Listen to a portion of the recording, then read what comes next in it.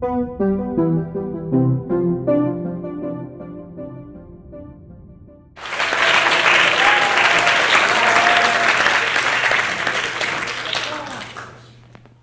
hello. All right. 6 years ago, I remember sitting in a car after a wrestling tournament in which I got eliminated the first 2 rounds. This was the 3rd time in a row that I went to a tournament and lost every single match. I had been on the wrestling team for 4 years, so, I thought I would experience some success in competitions, but no. So there I was sitting in a car with my brother. I was basically crying the entire ride home. I thought about the time and effort I put into wrestling and how nothing was working out for me. Then I reflect on my other experiences with sports. In football, I played a total of 10 minutes the entire season. That's 10 minutes in 7 or 8 games.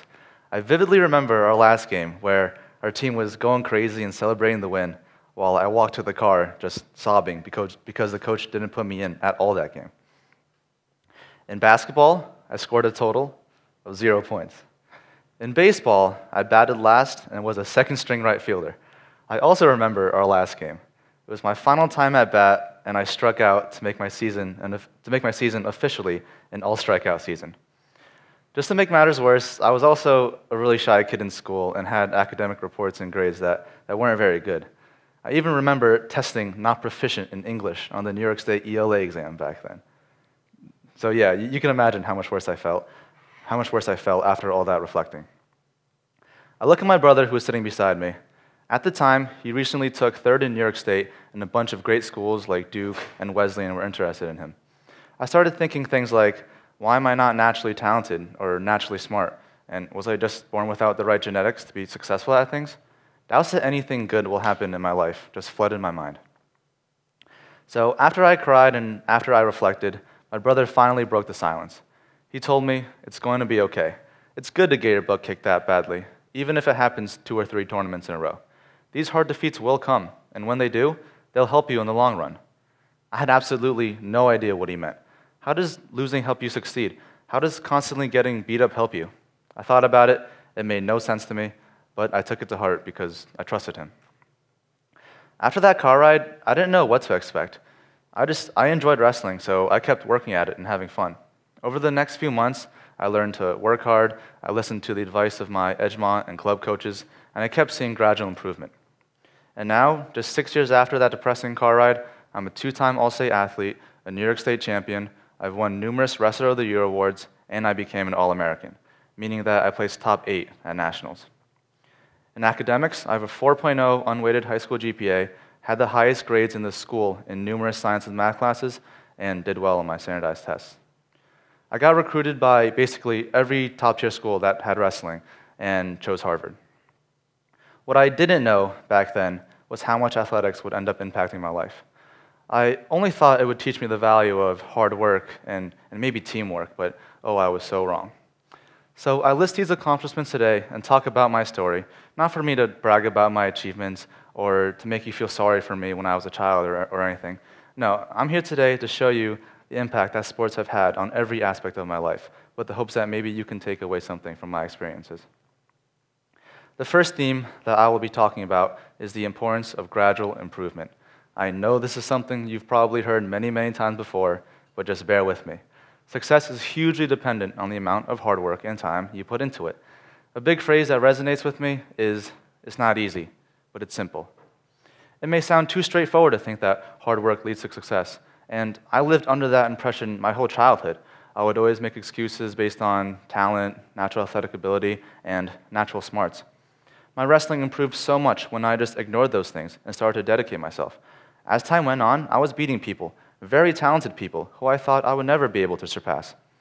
Seeing those small, incremental improvements just add up made me realize that it's so simple and that I'm in full control. I learned this lesson of gradual improvement through wrestling, but I feel like anyone can do it within a matter of weeks. It starts with your body and physical fitness more than anything. Try getting your mile time down a minute, or complete a half marathon, or lose 6 pounds. Whatever it is, just consistently work at it, and you inevitably will be able to do it. You're going to realize that it doesn't take natural athletic ability or anything like that. If you apply this mindset to a bunch of things, this amazing feeling of confidence and control will explode into every aspect of your life. Another mindset shift that helped me early on was to stop comparing myself to other people. Frequently in my career, I encountered feelings of inadequacy and, on the other side, arrogance when I compared myself to people in the wrong way. Life is about striving for your personal best. Take a look at the slogan of my club wrestling team, Iowa Style Wrestling. We believe that an individual is successful when he continually commits to close the gap between his performance and his potential, and when he understands that such a commitment represents a way of life, not merely a means to an end.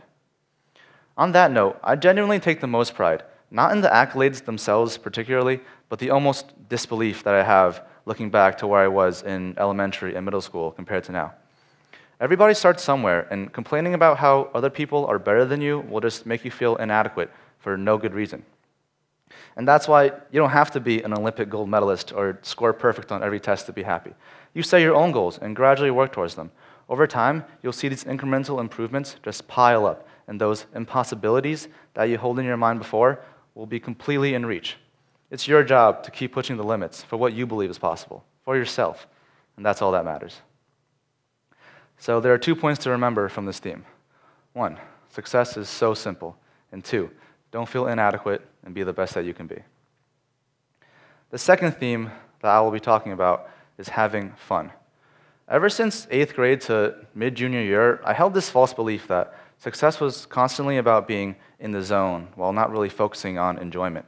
I'm not kidding when I say that I barely spoke or smiled my entire sophomore year, whether it be in school or in wrestling, just because I was always serious. As a result of being in this mood day in and day out, I performed a lot below my potential and even considered quitting after that year, just because I was having a terrible time. When junior year started, and as it went on, I realized that the more I enjoyed being at practice, the way more I improved. I learned to get excited for practice, joke around, change things up as much as I could, and live in the moment, all while improving and being focused. Even in things like conditioning, I just keep a smile on my face and have fun knowing that I'm pushing myself to the limit. When you want to be somewhere, you're going to take so much more out of it. This same mindset carried over for competitions. Before this shift in mentality, I would get insanely nervous and stressed out before a match.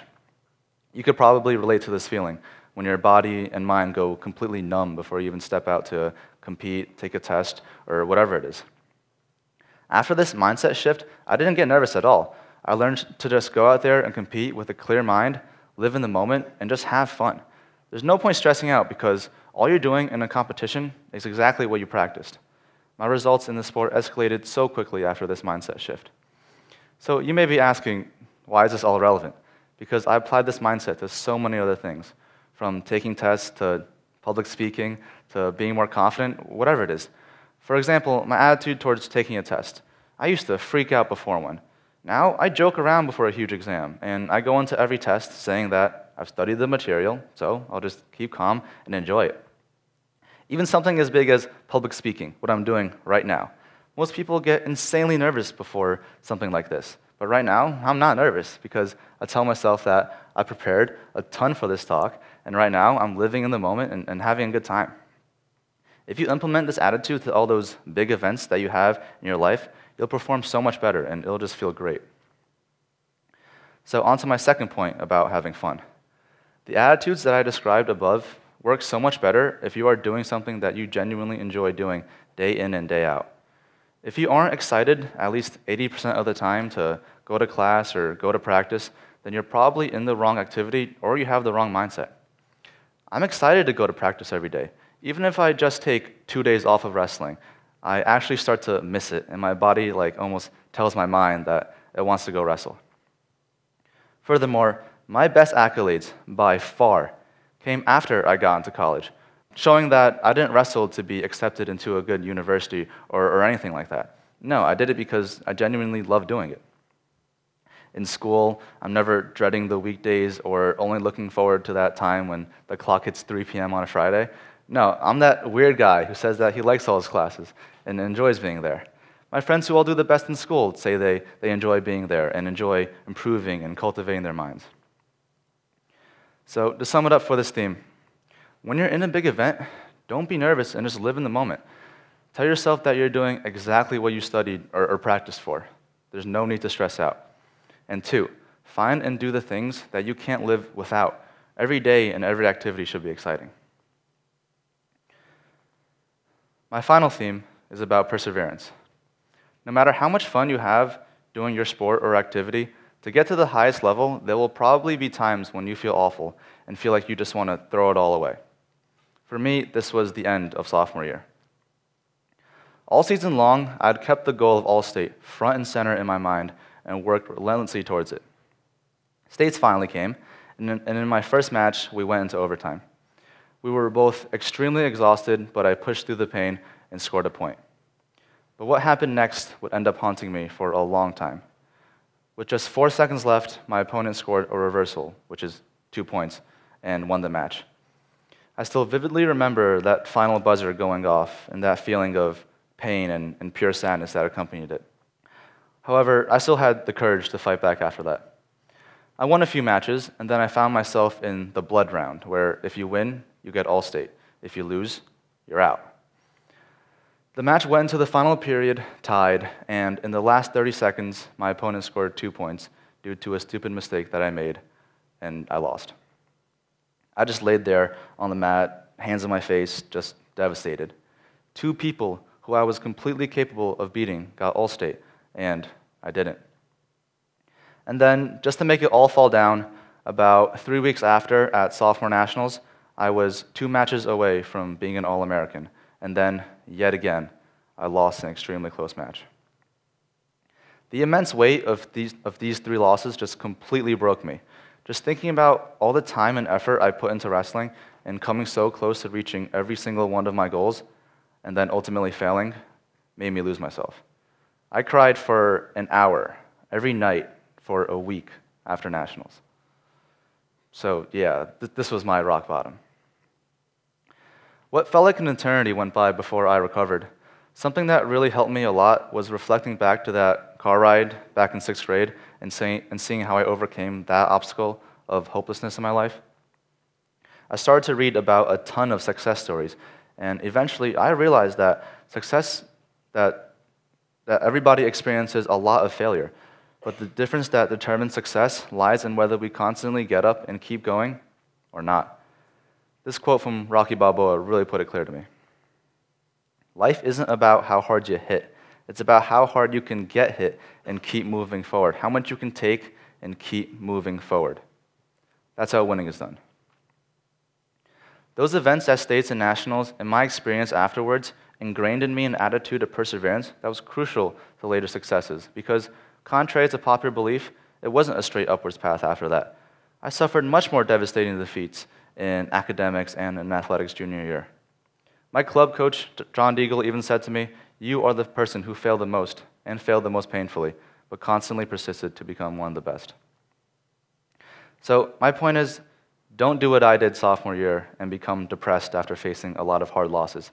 Learn to stop worrying about losing, and every time it happens, get up, don't be upset, and continue enjoying yourself.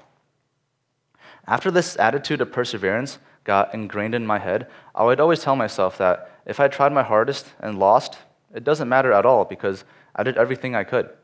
You take pride in that fight, and you'll just shrug off that loss and continue improving and having fun.